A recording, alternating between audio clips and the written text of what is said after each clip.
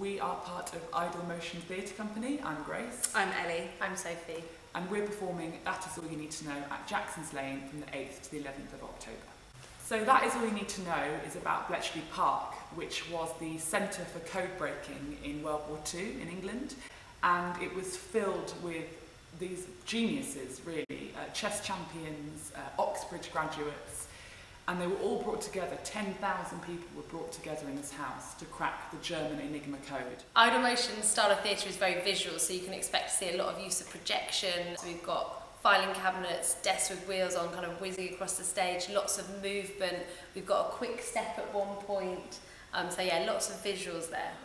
So one of the key characters in the show is Alan Turing. We found out about him and his life, and he led us to Bletchley Park. He worked there during the war. And it was him and his team that really cracked this code. And he built the first computer, essentially, at Bletchley Park with some other people. And we just found him fascinating.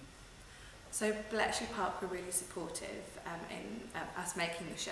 They gave us access to their archives, so we were able to watch a lot of original veterans' recordings of their experiences working at the park, and their recordings permeate into the show. So at Bletchley Park you had lots of different people doing different jobs. So you had some people in listening stations who were intercepting Morse code that were being sent between different German stations. You also had people kind of working on different machines that were built and developed to try and crack the codes later on in the war. But none of these people really knew what anyone else in different parts of the park were doing, so they wouldn't even talk between each other because secrecy was so important.